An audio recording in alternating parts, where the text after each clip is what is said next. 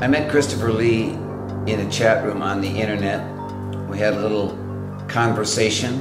I was very much enriched by the position that he expressed. As such, I began to look into his work. He publishes a blog out of his dojo in Honolulu. And the more we began to speak, the more I began to enjoy our time, his perspective, the work he's done in translating the writings of the old, the sincerity of his commitment to helping people understand more and broader and deeper aspects of Aikido. And as such, Create a Beautiful World is happy to bring you a conversation with Christopher Lee. Christopher, thank you for being with us. Oh, thanks for the invitation. You ever read any of the Castaneda books? Yes. Yeah. A long time ago when I was in college, yeah. Long time. For me, one of the just poignant moments in it where Carlos asked him something about, you know, what is it, is the sorcerer's view? What is it about the sorcerer's view? And Don Juan says, it's not any more true than the ordinary man's view, but sometimes if you have both views, you can see reality in the crack between the two worlds. But the piece that seems central to me was obviously this thing about reconciling the world. Its only purpose is to perform the work of God, or the divine, or whatever word we're going to use there. And, you know, Aikido serves for the completion of the universe. What the hell was he talking about? It's interesting you mentioned Castaneda, because I started reading Castaneda, I think around the same time I started Aikido. And I do I dabbled in a lot of arts, you know, along the way: judo, aikido, taiji, taekwondo, karate, Kodyo arts, daitoryu. Generally, I always came back to Aikido. Aikido has always kind of been my core art, and not that I do Aikido because of Carlos Castaneda, but I enjoyed the dream that Castaneda proposed. You know, that kind of idealism of something greater, something more. And that's the same thing that Rihei Ueshiba, I think, proposed. It's not necessarily unique to his vision or to Aikido, but I think that was his focus. His focus on the dream of Aikido for personal development, for spiritual development. And I think that's what drew me in the beginning, and it's probably still what keeps me in it today. Yeah, I was into yoga when I started, and you know, I don't know how to say it exactly. Just all of a sudden, it was around the time my first child was born, and I just felt like I've never really been a fighting person or anything like that. But I just thought it'd be nice to be able to protect your kid, or whatever my BS story was about it all. And I drove by dojo after dojo, the idea of, you know, and then someone had called me and said, you know, you got to come see this guy in San Francisco, this real weird art called Aikido. And, you know, I kind of filed it away, and I meant to go do it. And then one night I was going to teach yoga at the college, and they scheduled an Aikido class in the same room. And the teacher was a guy, you know, who I, you know, just found immediately, you know, magnetically repulsive. And very uptight and upset about what was going on. And I said, just relax, you know, we'll take Aikido tonight, we'll straighten it out, next week we'll do whatever. Halfway through, my students insisted, so we got the janitor to open another room. But for me, in the first minute, and certainly in the first 10, I knew this was the art for me. And I thought, if this guy could be so the opposite of attractive to me, and the art's still calling me, you know, I just went home and I called my friend, his name was Sandy Jacobs. And I said, okay, where do I meet you? You know, Saturday morning we went into Bob's class. That was 45 years ago. Been with Bob and the art ever since. And I've studied, you know, with Peter Ralston and Kumar Francis and some people you would never have heard of who did some crazy arts, and along with some karate. And I had actually done a teeny bit of karate. Anyway, I've loved it. But when I started training with Bob, we were in a church. And then one of his students, Alan Groh, came to teach and was doing a gashku. So I went to that first time I was in a dojo. Didn't even know to bow or anything. But I saw the writings of O'Sensei, and they were so resonant with what had called me about yoga. I was not really into the pretzel part, you know, asana so much, although, you know, I did them. But it was the calling of union with the divine, or whatever yoga was about. When I saw that in Aikido, it took me in. And I did all the technical stuff and all that for all that time. And so I'm sitting here now with that same question that I kind of started with you. Is like, I always knew that, you know, I did Gracie Jiu-Jitsu, you know, you knew what you were doing in all those arts. It was about kicking ass. Mm-hmm. Aikido, I think some people train it for that. I understand that. And it's good. Daijiru and whatever came from that, very effective. But this other stuff he was talking about, I feel like such a small percentage of people are actually exposed to it. That's why I so appreciate the work you've been doing, the stuff I've read from you, and why I appreciate you being here. So that's probably more than enough from me, and I'll let you ramble, and if you want questions or anything I can do to help you bring it out, I'd love to know what you think about all that stuff. Well, there's a difficulty with Morihei Ueshiba. I mean, you talk about there are very few people who are close to that. Morihei Ueshiba is very difficult to understand. I think that's pretty widely accepted. Almost all of his students said they really didn't understand what he could get. Some of the students admitted they couldn't even understand what he was saying because he had a very heavy accent. He spoke Wakayama-ben, you know, from the southern Japan, and especially at that time, although it's smoothed out a little today as it has in the U.S., his accents gradually disappear across the country. You know, people from country areas have hard to understand accents, and that's really true in Japan. You know, it was years before I could really have a kind of conversation with my father-in-law, because he came from Akita, spoke Akita. So very difficult Japanese. Even for native Japanese, people would sit around and say, what are you saying? And O'Sensei was a little bit like that too. He had a country accent. He spoke in very, very difficult metaphors. I think he wasn't uninterested in explaining, but he wasn't going to put a lot of effort into it. You know, he'd lay it out, and there was a high learning bar. You get it, or you don't get it, or you get it and you ask the right questions, or, you know, we'll see you later. And so a lot of people, there was a real disconnect in the explanations. For that reason, you get people, well, so Morihei Ueshiba, to my thinking, received a technical method from Sokaku Takeda, an intent-driven body method from Sokaku Takeda. Sokaku Takeda, of course, was a paranoid about secrecy. You know, he didn't teach people. He said, "I'm not going to teach people." He told his son, "Don't teach people. Right? Only teach one person. Don't teach them secrets." And he didn't really teach in any case, as most of his students said. That was one problem. Morihei Ueshiba tended to imitate Sokaku Takeda in many ways, and I think for that reason he was in some points less than open, even though he's probably more open than Sokaku Takeda. So he received this method. He took it perhaps to other places or to different emphases, and explained it to his students. Many of his students didn't get it, so we get students who, and I'm not saying that they didn't get anything, but they couldn't do anything, because I've met a lot of students of the founder, and all of them could do something. I mean, to some degree or another. Some of them got a lot of stuff, obviously, from the founder. Some of them got very little.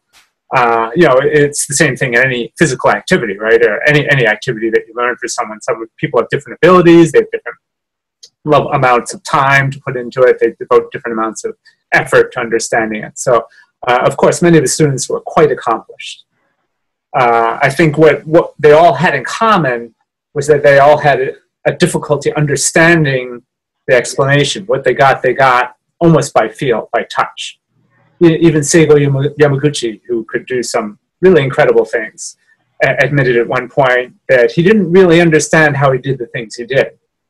Right? He learned them by watching the founder, taking ukemi from the founder, by feeling it, doing it. But he had the model right there, right? He had Morihei Ueshiba in front of him. He could study that. Then we get to their students, right? Their students are no longer feeling the original model. They're feeling a copy of the model. You know, the explanation is unclear because people didn't understand the words, or they didn't want to understand the words. They didn't want to put in the effort. They didn't have the background for whatever reason. And so you get a gradual, like the telephone game, you get a gradual degradation of what's going on in the conversation. Now we're getting, you know, I meet people who are 3, 4, 5 generations away from the founder, right? These are people who have, you know, of course didn't meet O'Sensei, but they never met any of O'Sensei's students. They never met any of the students of O'Sensei's students. They're down in the food chain. And so the message gradually gets degraded. You know, and O'Sensei's message was not easy. So if people don't put in the effort to decode it or to figure it out what's going on, then you know, it gets lost. You get people.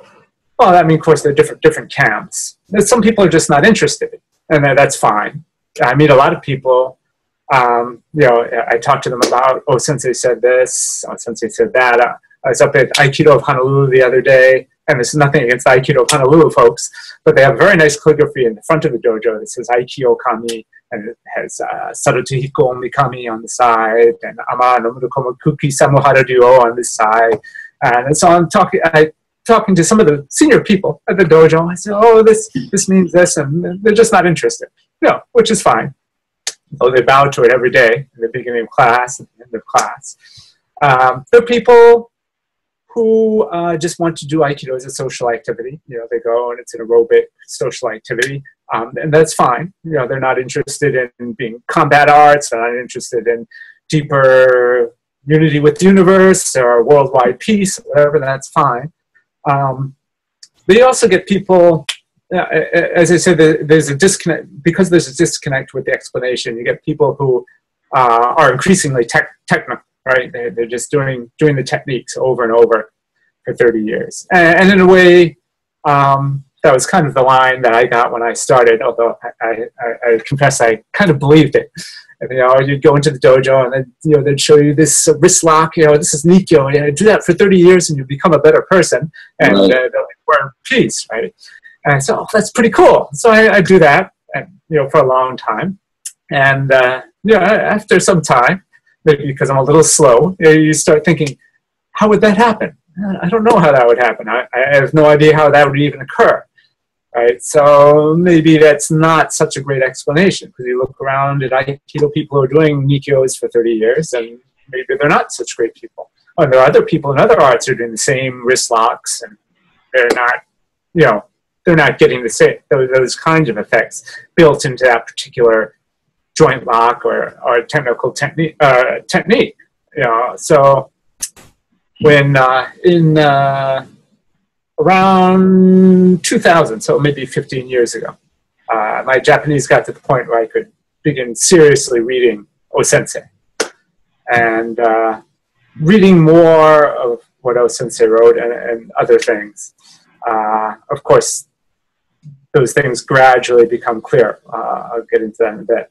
But so you have the technical people who are just doing technique. Of course, O'Sensei never emphasized the importance of technique, right? He never got up and said, Aikido is Kotogaeshi, Nikyo, Ikkyo, Sankyo, whatever. You know, every explanation he ever gave of Aikido was not based on technique. It was based on philosophical, spiritual, and technical principles, right? So technique is not a principle. It's maybe an expression of a principle, or it might be a conditioning method to achieve a principle, but it's not the principle itself.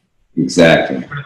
One of the things Gozo Shioda said he remembers most from pre-war, when O'Sensei was arguably the most technical, was that O'Sensei always told him to ignore technique, learn it and forget it. Right? It's not, essentially speaking, very useful. It's like those word problems we used to do in elementary school, right? You know, the train leaves the station at 75 miles an hour. This train leaves that station at 75 miles an hour. When do they pass point B? You know, that's all great stuff for learning math. But after you learn it, you don't remember it in college and keep on doing the same word problems over and over, right? It's gone. You learn it, you figure out the principle, and then it's done. You know how to do math. I think that O'Sensei saw the techniques in those terms. When you talk to Kishimaru Ueshiba, Kishimaru Doshu, at one point he says, you know, I started studying Aikido around 1938. He said, I had already learned the techniques by then. It only takes 2 or 3 years to learn the techniques. 2 or 3 years, that's different than, you know, you've been in Aikido for 45 years. I've been in Aikido for 35 years. You know, that's 33 years or 43 years too long, right? We should be done with that by then, right? That's great. People who have been in there longer, it's still just doing the techniques. And that makes a lot of sense when you go back. You go back to the Meiji era. There was one survey done of the Kodyu arts of the Meiji era. And the average time to get to Menkyo Kaiden, which is complete transmission in the art. Very technical, very involved. It's more technically involved than Aikido in many cases. If you look at the average time to Menkyo Kaiden, which is complete technical transmission of the art, it was maybe 5 to 7 years, which is not a long time. And it makes sense, because if you're back fighting battles, you're not going to spend 40 years before you walk out on the battlefield, right? And most of you are going to spend a year or two. And then the people who really want to become technically efficient, you know, drill instructors or combat instructors, they might spend 5 or 7 years, but no longer than that. So then the question becomes after that, what are you doing? Right? So in most cases, you know, if you're studying even just purely combat-based arts, it's really a poor investment of time, you know, for the modern world. It's a poor investment of time probably in the ancient world. In 1500s and 1600s, people had other things to do, right? They're not going to spend 40 years just studying techniques. No, some of them did. Some of them become interested in the tradition. But that's what we have today. People who they've kind of lost the explanation, although there's some lip service paid to it, and then they become technical practitioners doing technique. The technique is interesting. I mean, I love technique. I'm a martial arts geek. I like to look at different techniques, but Sure. not necessarily going to keep me going for 45 years. You know? Then you get another group of people. Maybe they're the love geeks in Aikido, and then people say Aikido is love, right? And of course that's true. O'Sensei said Aikido is love. Right, Aiki is love. He said Aiki is the source of love. In 1933, way back when he was teaching Daijuru, teaching people how to throw people headfirst in the ground, he said Aiki is the source of love. Right, and that's all true. But then, one of the things that they never discuss is how you get there. Okay, Aiki is love. That's a good thing. That's the philosophy, and they said that.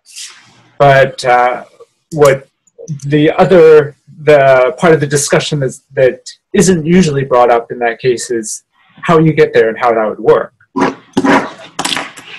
So, as I mentioned with Sokaku Takeda earlier had an intent-driven body method, right? Now, Sokaku Takeda is also a complex subject. There's some discussion in some circles that his methods were heavily influenced by Shingon Mikyo, by esoteric Buddhism, the esoteric Buddhist yogic methods. That's another discussion. But his method of Aikido, it's a technical method. I think he wasn't not as brutish as is often put out, but certainly he wasn't as much of a peacenik as Morihiro Ishiba was, certainly towards the end. That wasn't his focus, although it wasn't completely excluded. He had this an intent-driven body method. So he had a principle of using the body, conditioning the body, driven by intent. Why is that important? Well, intent runs everything, right? That's your mind. Your mind makes your body move, right? Of course, normally your mind makes your body move. Everybody accepts that. You lift up your hand, your mind tells your body, your hand to move, your hand moves. Many of the physical things we're doing in Aikido are unconventional, right? And unusual kinds of movement, perhaps. It depends what kind of Aikido you're doing, because Aikido is a very broad term. Many people are doing many different things, but I'll just speak from what we're doing in that area around here. A lot of times what you're trying to do is use your body in a way different than perhaps you normally use it. Right? So how are you going to do that? Well, it's an intent-driven process, so it's completely mental, but it's also completely physical, right? So if I'm going to wriggle my ears, I can't wriggle my ears. But if I were going to wriggle my ears, it would be completely physical, right? I mean, it's a physical process. But of course, there's no way to get my ears wiggling except by using my mind somehow, right? Getting my mind to connect to those muscles. Because Sokaku Takeda was doing something unusual with his body, and all these people who met Sokaku Takeda, they met Ueshiba, all these people who met them, became their students, were awed by them, or astonished by them. All these people, when they meet them, they talk about how unusual they were, how strange they were. They did these things to them and they couldn't feel it, right? They don't know what's happening, right? So what's happening is it's not magic. Well, it might be magic. I don't know. I don't think it's magic. But, you know, you see YouTube videos of people shooting down people with ki. I don't happen to believe in that. It might be true. I don't know. No one's done it to me. But I do think that it was an unusual way of using their mind and body, right? So in order to get your body to do something that it's not used to do, you have to use your mind. So Sokaku Takeda used his mind to control his body, of course, right? He used his mind. He had to train his mind specifically because he was trying to move his body or use his body in unusual ways. He taught that to Sokaku Takeda. I'm sorry, to Morihei Ueshiba. Morihei Ueshiba, of course, sees that. He's using his mind to change his body. He's training his mind. Well, if you're training your mind, that gives you the tools to do other things with your mind, right? He's using it to affect his body, which actually is a very useful thing to do, not only in a martial sense, but because you have a particular kind of feedback, right? I can think, oh, I would like to change my mind. I would like to stop smoking. But just saying that is very difficult, right? I would like to lose weight, because maybe you can hypnotize yourself, but it's a very difficult thing to do. When you're using your mind to control your body or to do something very difficult, be it meditation or something, it's kind of a meditation with a feedback. So you can see, you can feel what you're accomplishing. O'Sensei took that intent-based training, I believe, and used it as his vehicle for his own personal and spiritual development. So for Morihei Ueshiba, all of these things weren't separate, right? You get people saying, oh, I want to do technique, or people saying, oh, I want to love, I want to be peaceful, or I want to do this, I want to do that. But for him, it was all kind of one piece, the spiritual, physical, the philosophical. It was all part and parcel of one unified method, right? So at one point he says that, right? At one point he says, you know, I achieved all this through training in Aikido. He says, I don't know any other way to do it. It's fair enough. That's how he did it. You know, that's how he's teaching how to do it.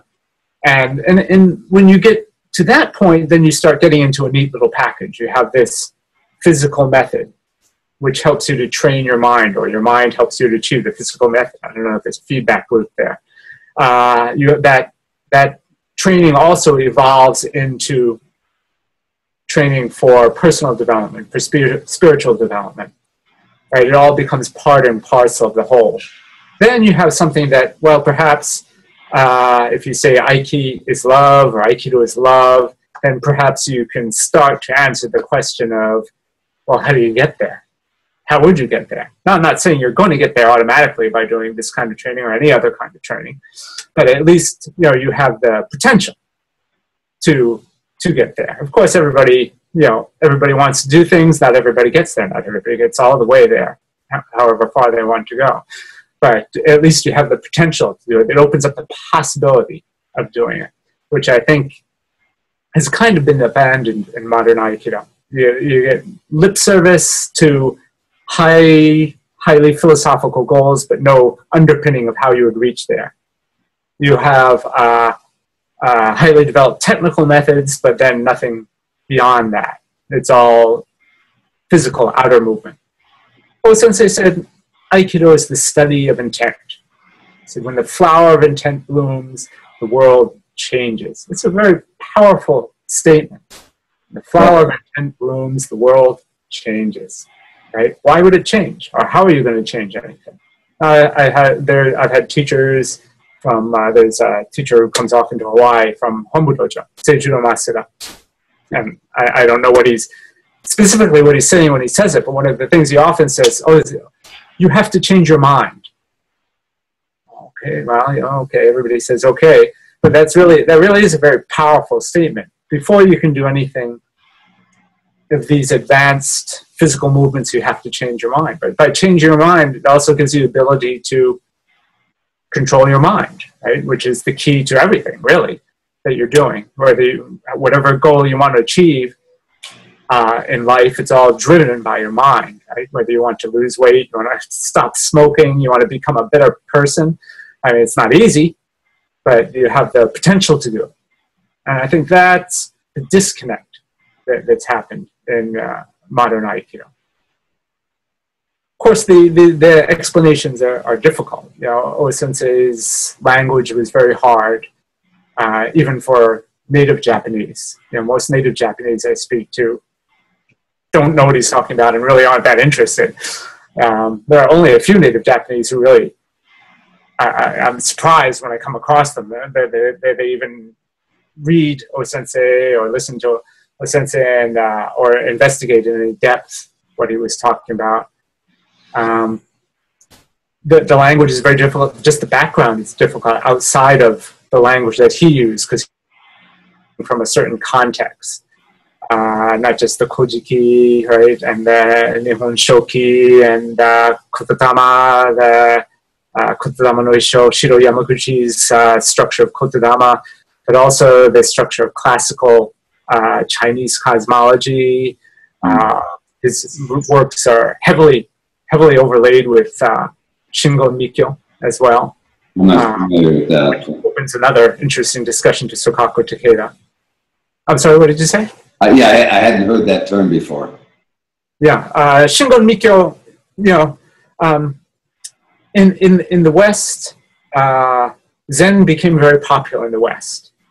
I think starting in the 50s and 60s, and also in Japan, of course. I think traditionally the warrior class in Japan was closely associated with esoteric Buddhism, Shingon Tendai Buddhism.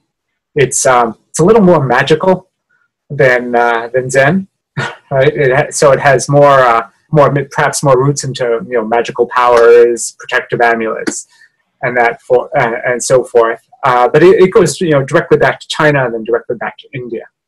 So when we're talking about Shingon Mikyo, about esoteric Buddhism, we're talking about essentially Indian yogic methods, right? Not pretzel twisting yoga, but psychological yoga, mental yoga, techniques for controlling the mind or for training the mind, which is why the assertion that Sokaku Takeda may have been more involved in Shingon Mikyo than was previously thought is a very interesting one.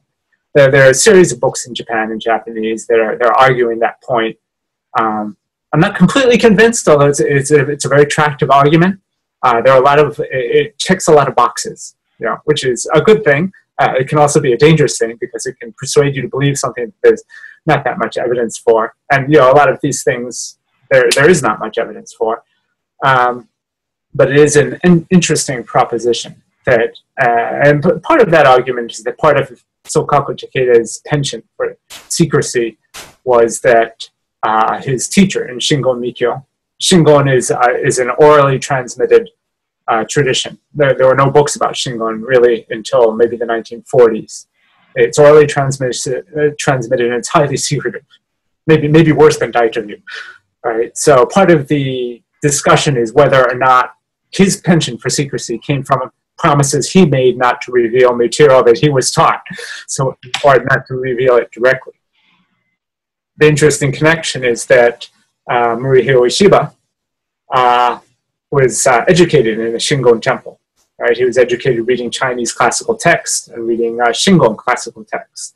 So he would perhaps have a better window to understanding what Sokaku is talking about than other people. Right? in the same way that Kanshu Tsunedamari or Michio Hikizuchi or Rinjuru Shirata all had advantages understanding O'Sensei because they were in Omotokyo, right? So they were familiar with, you know, Omoto speak, so to speak.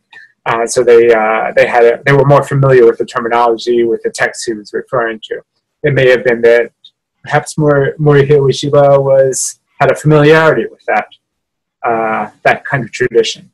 Of course,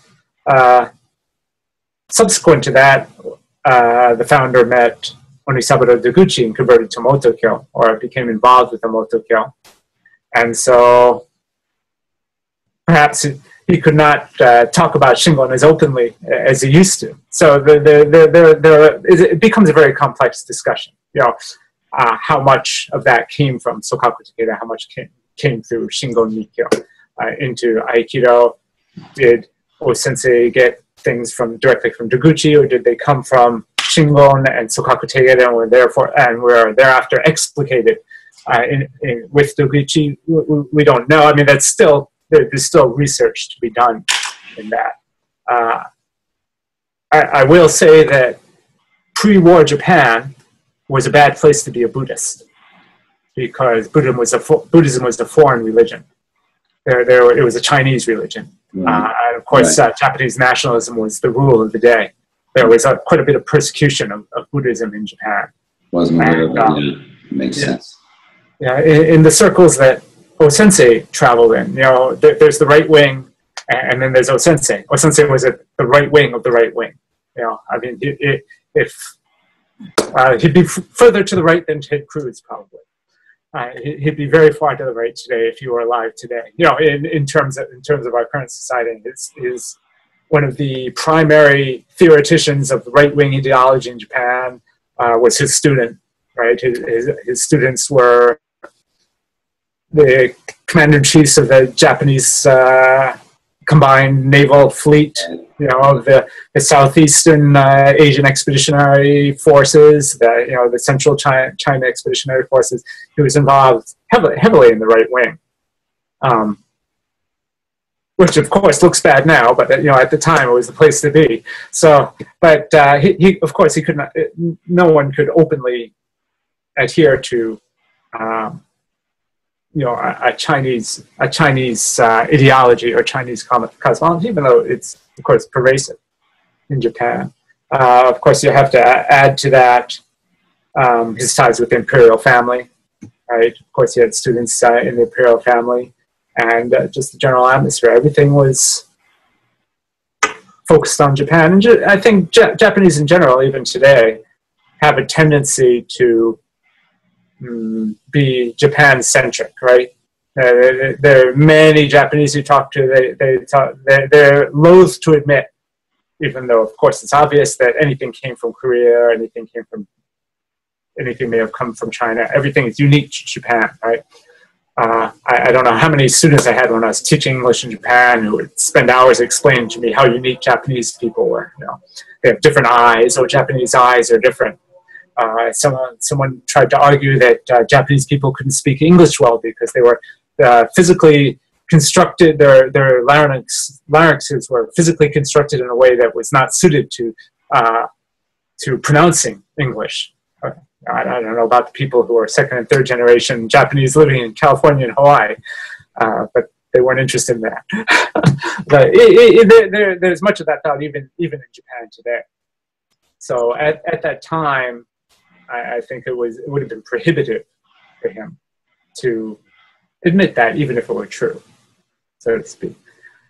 So let's see, where were we? Where have we gone so far? Well, I'm just so impressed with where you've taken me. I think where I probably would point you a bit would be towards how, you know, I'm very resonant with what you're saying about the fact that there's very few people who are interested in that aspect of his art, and that very few people could understand him. Frank Duran tells a story about being there and O'Sensei coming in and lecturing for whatever, 45 minutes, and then he would get up and leave, and the white boys would run over to their Japanese friends and say, "What did he say?" And they'd all go like, I don't know, And Bob also tells stories of coming in, not being a morning guy, would come into morning class late sometimes, and he'd see guys sneaking out the back, kind of going, Sensei's doing his weird stuff today. And I have kind of one more, which was one of the people out of the Iwama school who finally said one time in one of our association meetings, we never really talked much about what O'Sensei said, and I wonder if we shouldn't be looking at that. And that was the last time it was ever mentioned. And to her comment, she said, when I looked at it, it's hard to understand. And I did stop at that point in the meeting, and I just said, look, there's some stuff he said made sense to me right away. Other stuff made sense a little while after I thought about it, and a lot of stuff still doesn't make sense. But yeah, I think we should be thinking about it. I think we should be looking at it. And your article on the floating bridge, where I can't remember who the student was, who said, he said we must stand on the floating bridge of heaven to do Aikido, but we didn't know where it was or how to stand there, so we just put on a good face and kept applying techniques to each other. And my feeling is then when you talk about the telephone game of those teachers, how far away we are from what was essential in terms of his vision that this could actually change the world. Aikido is medicine for a sick world. I kind of laugh. You said almost the same thing.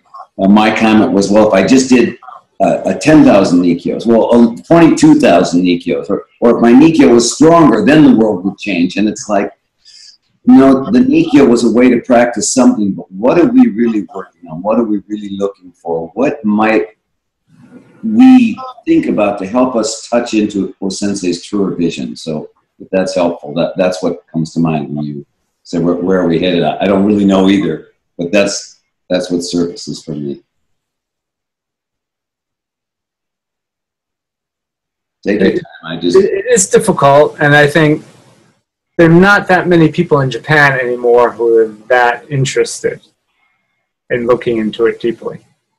Now, I think probably the work for it has to come from the West. It's difficult in the West. I mean, Western people, of course, are more aggressive about this thing. They're more logical about this kind of thing. Japanese language tends to be less specific. They're less, maybe perhaps less rigorous about the terminology in many cases. And the way Aikido has grown up in Japan, it's largely a group social activity in most cases. It is in the United States too, and probably that will always be true. In what it has become.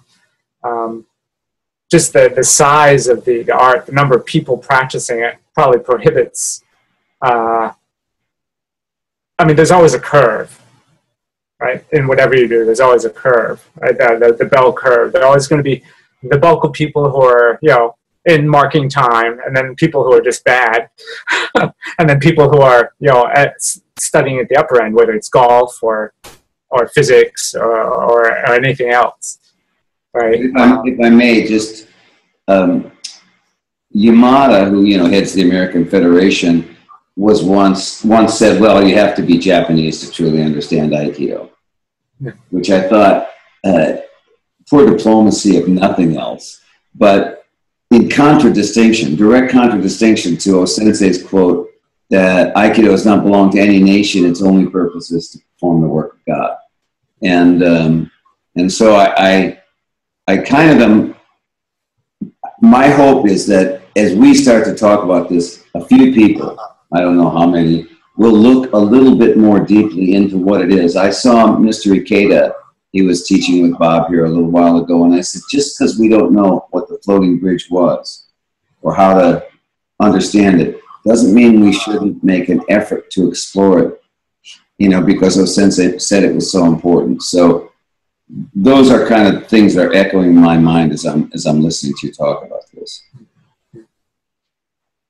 Well, there's in many senses kind of a lack of serious exploration into O'Sensei, I think.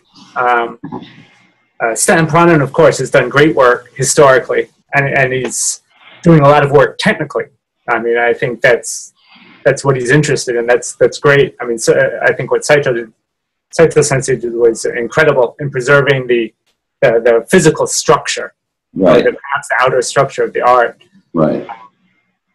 It's perhaps he was not as interested in some of the other aspects, but that's fine. Not everybody has to be. I think for a long time we've been caught in, it's sort of been, there's only one game in town, right? So for a long time there was only one translation of most of O'Sensei's works, right?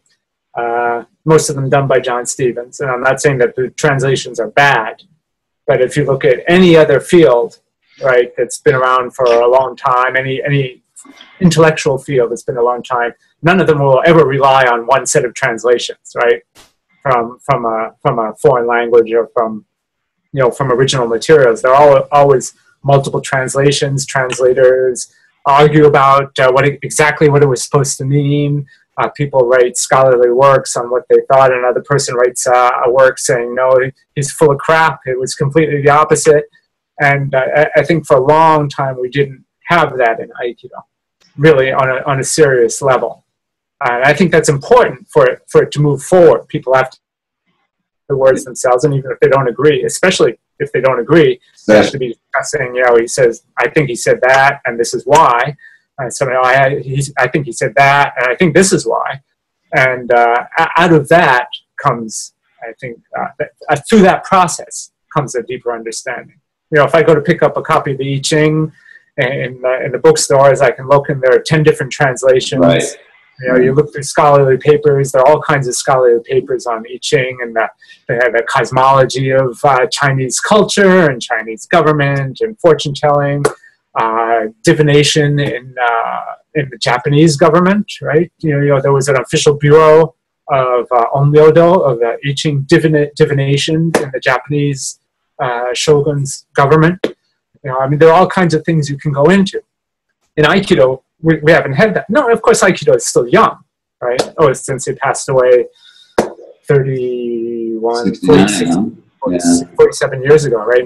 Not so long ago, right? Many people still remember him, right? There are people here who still took ukemi from him in 1961 that are still active, still teaching, still practicing Aikido. So it's still very young, but still we have to get to that point before people lose interest, right? Because there are, there's a translation of Takemusa Aiki in French, but there's not in English. There's no complete translation of it in English. Budo, the 1938 manual that O'Sensei published, which is mostly photographs, but there's still some very interesting text in the beginning, is not really published in Japan. It's published here, but it's not really publicly available in Japan. So there are a lot of gaps. And there isn't that opportunity. The internet, of course, has relieved some of that, right? Because information is now more freely shared. But more people need to get involved in looking deeply into what was happening, what was being said, so that people can discuss this with in an educated manner, right? Because most of the discussions that happen, they're all kind of they're very opinion-based, and a lot of them based on what people's instructors have told them, right? Which is fine as far as it goes, but it isn't necessarily based on what was actually said by the founder, which most people have never read, to be fair, either English or Japanese. Right? They are the only translations available in English. If you're not talking to someone who actually spoke to O'Sensei, then probably you're looking at some book, which is the translations are partial. Oftentimes they're taken from sources that have been altered in some way.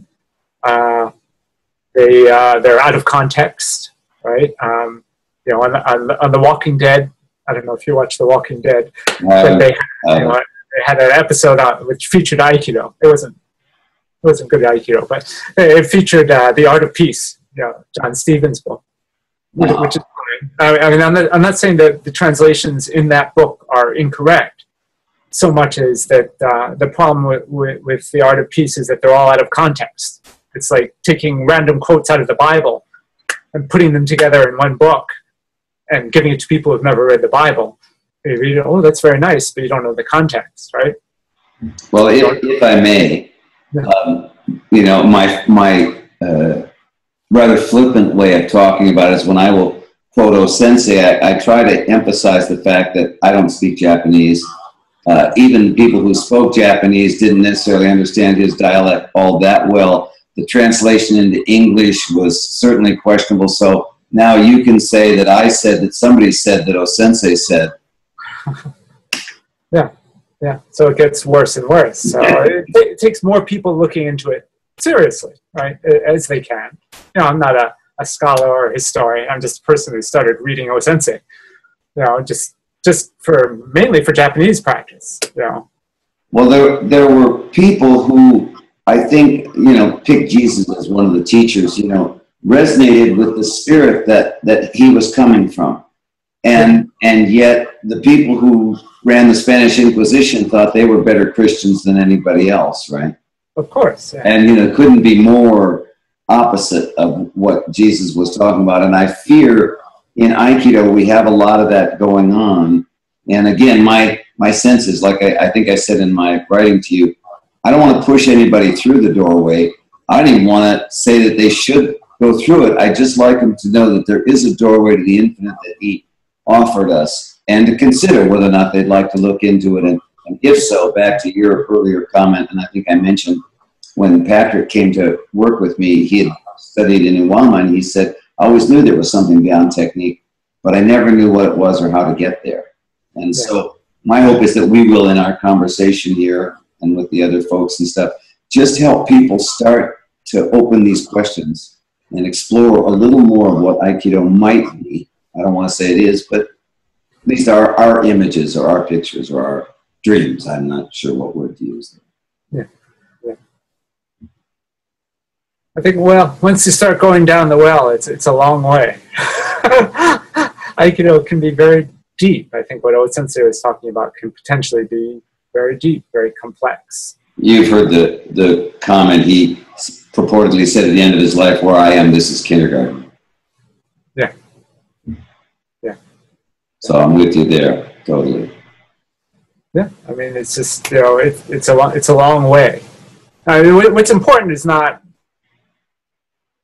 perhaps not so much what people have achieved, but the method that they can present. You know, if you're in high school, right? So your high school teachers, your physics teacher, your English teacher, they're not great scholars, right? They're not particularly, they haven't achieved great things in the fields of physics or mathematics or English literature or Spanish if they're teaching Spanish, but they know the method. They can give you the tools, right? And so it's important that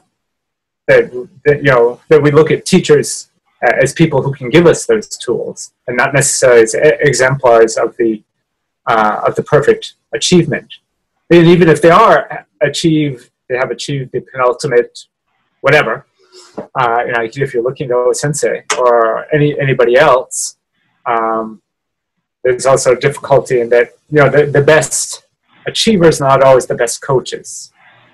You look at athletes or musicians or whoever, you might have the best athlete in the world, but he may suck big time as a coach. He can't transmit. I took a class with Joe Pass. You know who he is, the jazz guitarist? Yes. Yeah, and everyone would put in, if he wasn't the greatest, he's in the top 10 or whatever. Yeah, he was horrible as a teacher. He was just, but he did say one really great thing. He said, after he ran through a number of things, he said, but I don't know, just play it the way you play it. Yeah. That was probably the best lesson he gave. Yeah. Well, it's great to have just exposure to those people anyway, if that's real, right. Just to experience them, what they can do, what they're doing. But we have to get to a place where where things are not necessarily dictated by seniority or by even what people can do. I mean, that sounds terrible. People who suck should be the teachers, right? But if you look in professional sports or whatever, often the best teachers are not the best performers. They're the best. They're the best coaches because they've shown that they can produce better athletes, right? Or they're the best music teachers because they've shown that they can produce the best music students, and that they may not be themselves. And I think we haven't gotten there. in Aikido. A lot of that is, the hierarchical method of Japanese society and martial arts in general. And there's a lot of ego involved, so forth and so on. But we do have to get to that point if we want things to progress. And that takes, of course, open exchange, more investigation. Internet is an amazing tool. When I started, there was nothing really available on Aikido. We didn't know anything. There was Aikido on the dynamic sphere, maybe. I can't remember what else was available when I started. Some of Kishimoto Doshi's books, the basic technical books. Yeah, I think we were really impressed when John Stevens came out with the first book on Rinjiro Shirata.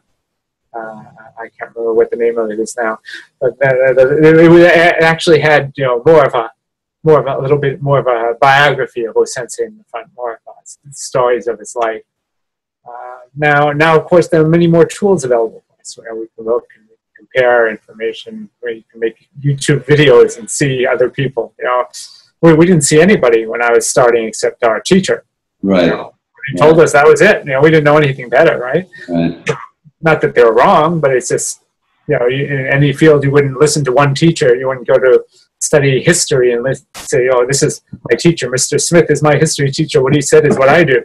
That's what I believe, right? You study with, a dozen different teachers, 100 different teachers in college. They all present different viewpoints, and they give you the method, the tools to figure out history for yourself, right? They give you some of the facts, and that they give you their viewpoints, and they teach you the method. 1932, when O'Sensei was interviewed, I think that's the first interview I've ever seen. I don't know if you've seen that, but I put up a translation of it. The first interview done with O'Sensei. 1932, he's asked, is there a method? He says, yes, there's a method. They say, can anybody learn it? He says, yes, anybody can learn it. Unfortunately, the interviewer didn't say, well, what is the method? Right. Yeah, I did see that. But even in 1932, I think he was saying that there's a method. It's not a collection of techniques, but it's a method. And even in Daito, they said that.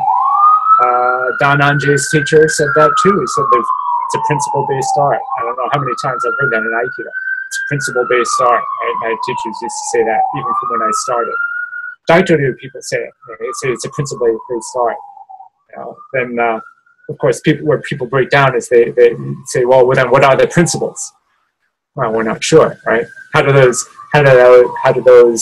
principles hook up to all this other stuff, love and harmony and world peace? How does that connect? Is it just a surface veneer? It's like, oh yeah, we go out and we shoot people, but we're in favor of world peace. I mean, we could, that would be much the same thing, right? I go out, we have a gun club, we go out, we shoot people every weekend, but we're in favor of world peace, right? And how do the two connect? I mean, there has to be some kind of connection. Otherwise, it's just empty speech. And then, anybody can do that. Right? Why are we busting our butts on the mat for 35 years, 45 years? Why do you spend so much time and sweat and money? Right? It doesn't make sense, because I could sit here in front of my computer and say, oh, the world is love. We believe in world peace, and well, then that's good enough. I don't have to spend any money. I don't have to break a sweat. I don't have to work hard. If you really want to get there, then you have to decide what your method is for getting there. Maybe it's, by charitable works. Maybe you go out and you work for a charity. Maybe you're religious. You go out and you work for the church. Maybe you believe in making the world better through politics, and you go and become a politician. Maybe you believe in making the world better through renewable energy, right? And you go out and you push green solutions. I mean, there are ways to do it. I think O'Sensei had a vision of his particular method. It was a very personal vision. Just working on yourself, right? What am I doing? I'm working on myself, right? I'm training myself to make things better, right? And in a very real sense, I think he understood that you can't force that on someone, right? You can't really make anyone do anything. The only person you can really affect is yourself. And that was much of what his training method was about in the end, I think, about changing himself. in order to do, whatever he wanted to do. He would characterize himself as Ame no Minakanushi, the creator God, the central pillar God. Right? That's me. He said, you are Ame no Minakanushi. It's all about you, what you're doing, what you're training. Right? Founder said, I am the universe, right? The universe is me. Uchu soko ware, ware soko uchu. I am the universe. The universe is me. He never said, you and I are the universe, or I'm going to make you be the universe, right? He said, I am the universe. It's about his training, right? How to train himself, to become one with the universe. And you have to think, well, what is the universe? For O'Sensei, well, that becomes another complex discussion, right? So we toss around many terms, love, harmony, oneness with the universe, and we also have to consider those in context. But sometimes the arguments, of course, as I say, many of them are complex, and they're not always clear-cut. So it becomes very difficult to summarize, O'Sensei said this, and that's it. That's the way, right? For me, I guess what always brought me back to Aikido, I guess what started me out and what keeps me going, different underpinnings, or some of the same underpinnings, but maybe a deeper looking at the underpinnings, is that possibility for personal improvement and how that affects the people around you, people, the society as a whole. I remember George Ledyard once said to me years ago, he said, if Aikido isn't making your life better, then stop it. Don't do it. Why are you doing it? And really, that's true. If you're going to do something for so long, people say, I do it for this, I do it for that. And then it has to be about, whether it makes you feel good, makes you a better person. In terms of what people should be looking for, or what I hope people should be looking for, I think I'd like people to open their minds enough to realize that there are other things out there that haven't been discussed, or perhaps haven't been discussed enough, or that need to be discussed more. That perhaps not everything is simple and cut and dried and already a done deal, already decided. Right? There are more things in what O'Sensei said, perhaps, than are generally understood, and that perhaps there should be. Right? So that if people are looking for it, if people are interested in that, certainly they should investigate it. And on the other hand, if they don't want to, certainly that's fine too. I very much appreciate your time and your generosity here. Take a last minute and just, if there's something else, let's catch it. And if not, we can let it go. Well, I appreciate your pushing this forward, and actually being out there and doing things. I know there are a lot of people out in Aikido who are doing things, not all of which I agree with, which is fine, but I always admire people who are trying to push the envelope a little bit. My sense here is there is something that goes on in here that could be much more than making a better martial artist, a better golfer, a better business person, a better person. There's something that when he said create a beautiful world, that was the one that caught me. It's like, if I could leave the world with a drop of that, I would, I put up with all the sprained wrists and sore knees. All right, maybe it's enough. I guess I would just say, I hope we get a chance to talk some more, but it's really nice to meet you in person, and God, your generosity here has been incredible. So I thank you very much, and also for the work that you've done, because I don't know, I've resonated more with your translations. I know Bill has said some of that to me too. Thank you so much, Christopher. I really appreciate it. Oh, thank you very much. I very much enjoyed doing it.